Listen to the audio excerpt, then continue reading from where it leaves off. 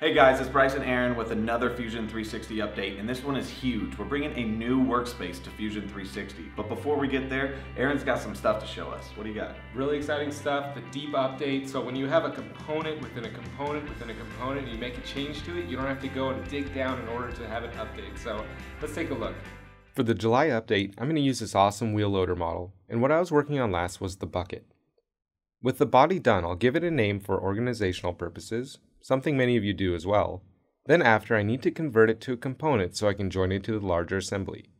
In the past, the component generated from the body would take on a generic name, requiring me to type in the name once again. As shown, this is no longer the behavior, and the time you spent renaming bodies will not be lost, fulfilling multiple idea station requests. After quickly adding a couple of as-built joints, I'll check to ensure it has the proper mechanics. Looks good. Speaking of proper mechanics, let's check to see that this has the nimble turning radius these vehicles often require. When I go to drag it, it stops at a shallow angle as there are collisions occurring. To fix this, I need to edit the front body component, which is from a distributed design and buried 2 levels deep. Thanks to the highlighting, it's easy enough to find and open in its own window, and to quickly change this design, I'll use our powerful direct editing techniques. With that done, we'll save the file and jump back into the main assembly where we're not surprised to see the out-of-date warnings.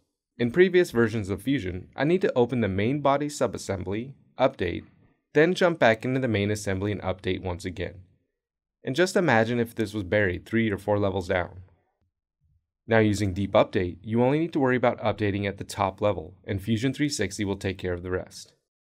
As expected, the previously created joints are preserved, and to finish off, let's verify that we've improved the turning radius.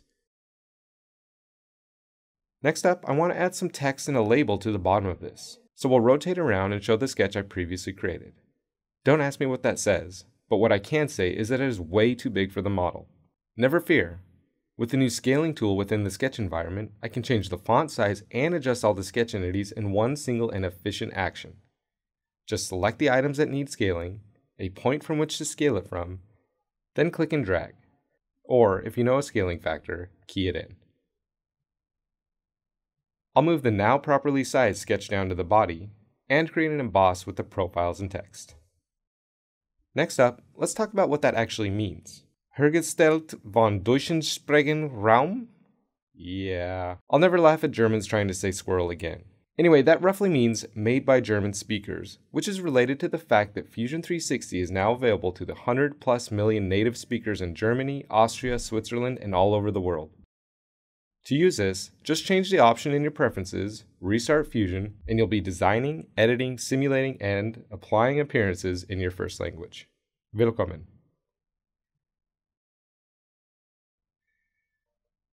Those of you using a 3D mouse will be happy to hear that the Orbit Center now maintains consistent logic with your mouse and trackpad, making it easier to manipulate.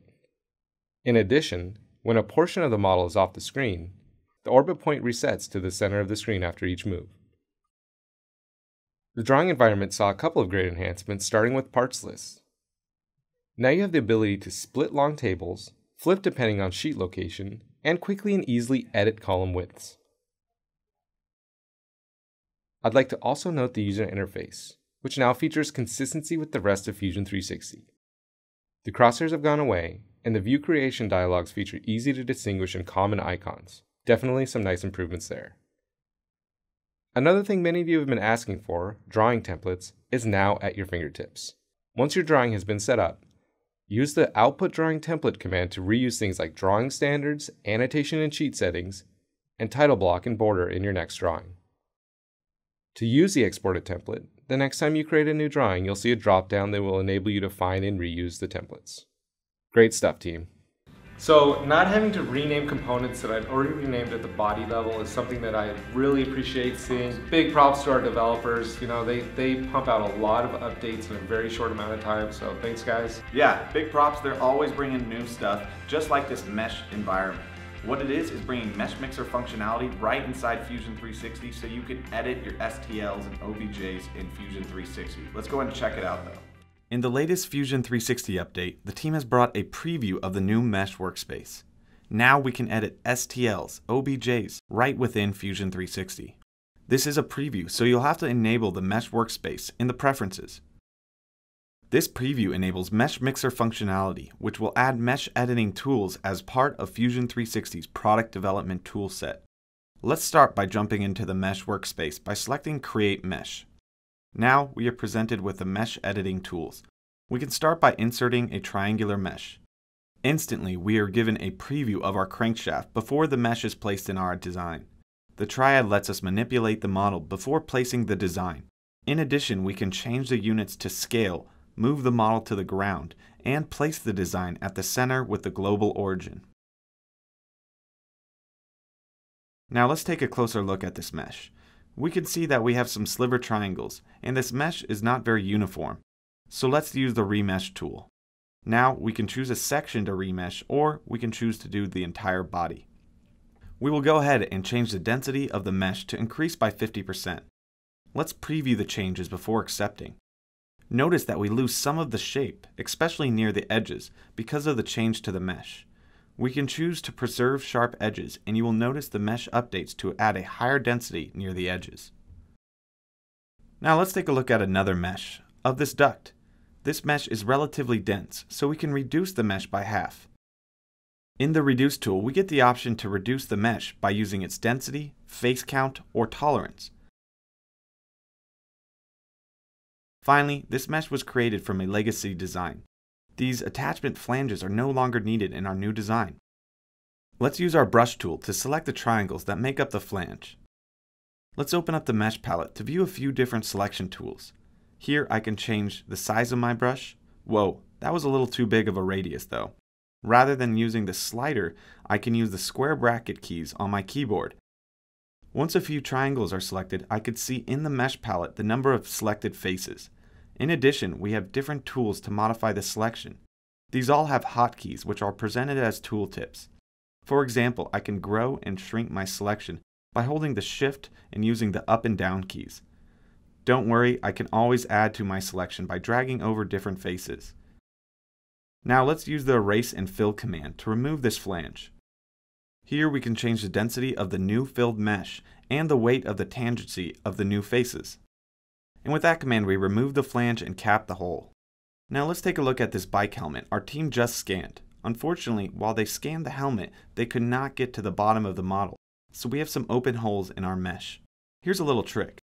If you have your brush over an open loop and you double click, Fusion 360 will select the entire loop. Now, I could use the Erase and Fill command to cap this hole, but that would require 5 different commands to cap all 5 holes. Instead, let's use the Rebuild as Solid command. This will cap all the holes and make this a watertight mesh. This is an essential tool for those scans that may be tricky to scan the entire design. In this next example, I have a solid model of an axle I would like to prototype. Unfortunately, we do not have the CAD model for the rim of this design we used to produce. Luckily, we have the physical rim laying around the office, so we can get a mesh of the rim with our scanner. First, we can convert this B-rep axle into a mesh. Then we can insert our mesh of our rim into our design.